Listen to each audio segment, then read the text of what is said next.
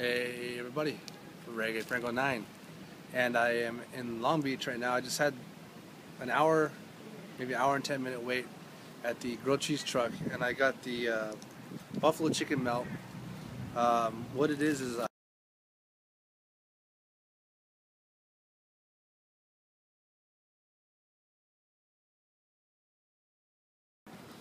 so let's see what this is about before it gets too cold.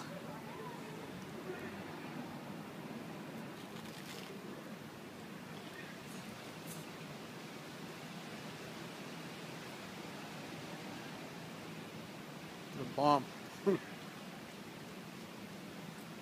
Wow. Alright, what you're tasting is the buffalo chicken. It's a little tangy, almost like a buffalo wing sauce.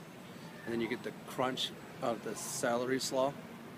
And then a little bit of the crumbled blue cheese, followed by the heat of the habanero cheese. This is really good.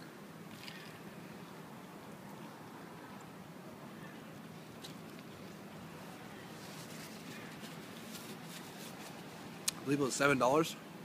If you ever get a chance to go to the grilled cheese truck, I would definitely recommend this.